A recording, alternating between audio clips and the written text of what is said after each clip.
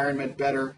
A lot of those mutations are actually the breaking of pre-existing cellular machinery, and it's a lot easier to break something than it is to make something.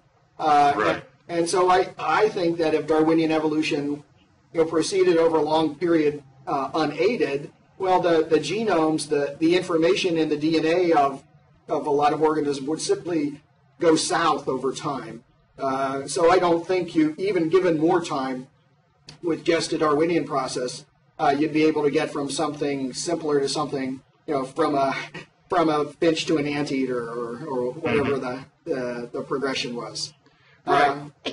And what's interesting about this, and I've wanted to ask you this in a way for over a decade, is, okay, let's say that random mutation, as we're taught, can only explain something which, frankly, I've always found a little boring and undramatic, like the finch's beaks. Like, I read the book about that. That was nice. But it's just these dull little birds and these minor beak variations. What I wanted to see was how some ugly shrew-like thing became all of today's mammals. How did that happen? And none of the science that we have now can explain it. And you're saying, basically, that except for boring little variations, this kind of shrew versus that kind of shrew, and who cares about shrews, that really it's intelligent design, let's say that it's God, and not what Darwin said. The problem with this is, and when I say that I don't want to believe in God, it's partly because of this. The problem with that is, isn't that a little dull? Like, a lot of people would say, well, you're just giving up. But, of course, you would say science is showing us that this is the way it is, and so too bad we do have to give up here. But nevertheless, aren't you implying that the process that takes us from some little multi-tuberculate to an armadillo to you and me, aren't you implying that that process is something that we just can't really know anything about? It's irreducibly complex, it's extremely complex, maybe we can describe it, but we can't go any further than that. We can't know how it developed. We can't know how God developed it. Is that the way to put it?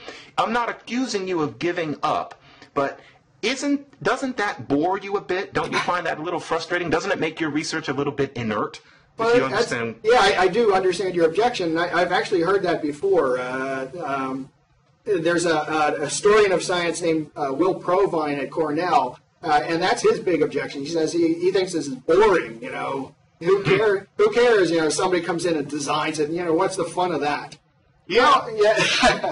Well, okay. And you say, well, science has to describe things the way they are. It'd be nice if the universe were the way we want it to be, but the job of science is to go out and figure it out. And actually, finding limits is really the part of all theories in science. I'll give you an example. How about Einstein's theory of relativity? He said that nothing can go faster than the speed of light. Well, now, isn't that boring?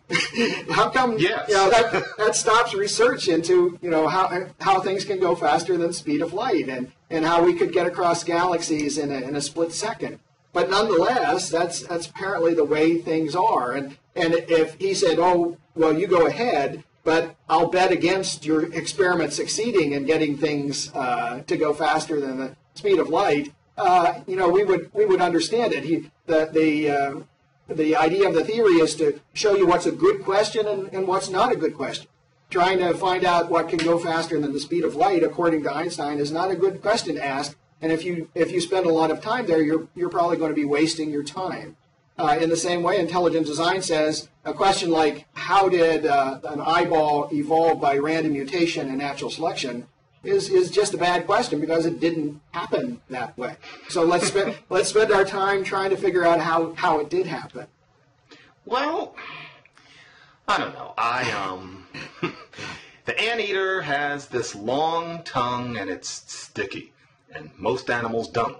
And that evolved somehow, and it's impossible to explain how that happened via random mutation, I assume, the muscles and the chemicals, etc. Your version would be, and I don't mean this in mockery, God made the proteins interact that way because God had some plan that there would be this peculiar toothless creature with that tongue. And there it goes. Now that I respect that. If that's really the way it is, then it's important for a scientist being empirical to understand that that's the way it was.